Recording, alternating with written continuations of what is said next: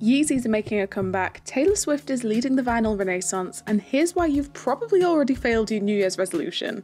Okay, first up, if you prefer to fly solo at work, it turns out you're far from alone. That's because a new survey has revealed that less than 1 in 5 Gen Z workers prefer working in a team environment, with 31% claiming to work better alone. The surveyed managers weren't too pleased with this though, naming a lack of communication skills, teamwork, and critical thinking as the barriers to young workers being better collaborators. Kanye West just unveiled his first new footwear drop since parting ways with Adidas in 2022. The Yeezy pods are a sock-shoe hybrid with sneaker soles available to pre-order in 3 size options now. They're retailing for around £160 and are expected to be shipped by the end of the month. So let us know, cop or drop.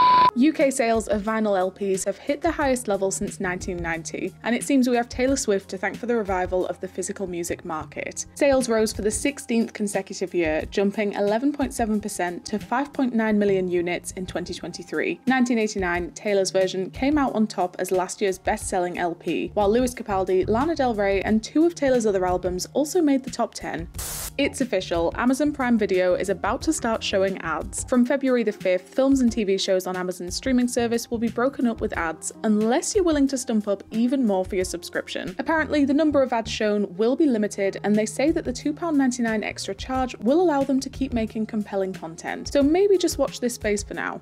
The New York Times is suing OpenAI and Microsoft for copyright infringement. Basically, they're alleging that the companies illegally copied millions of Times articles to help train everyone's fave AI assistant, ChatGPT. It's just the latest in a long line of complaints about the training of generative AI, with artists, musicians, and those in the film and TV industry already expressing similar concerns about the tech.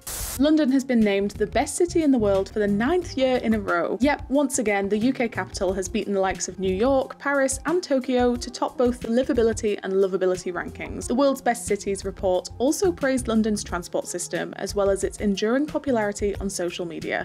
If you've already failed your New Year's resolution, we might know why. A survey by Forbes Health and one poll found that 61.7% of us feel pressured to set resolutions, but over 90% end up abandoning them within a matter of months. According to psychologists, the problem is we're just too ambitious for our own good and should focus on smaller immediate goals rather than broader resolutions. In other words, it may be best to let go of the whole new year, new me thing.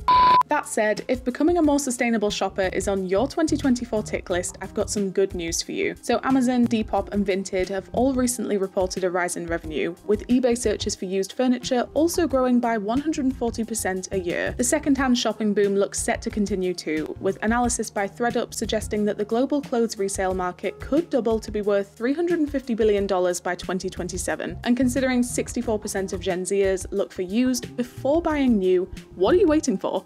And finally, Greta Gerwig's Barbie might have been the film of 2023, but did you know studios actually employed fewer female film directors on the top movies of last year? Women made up just 16% of directors on the 250 top grossing films, down from 18% the year before. The number of women employed as producers, writers, and executive producers also all declined. But at least a new year means new films, right? Anyway, that's it for today. See you next time for more bits for your brain.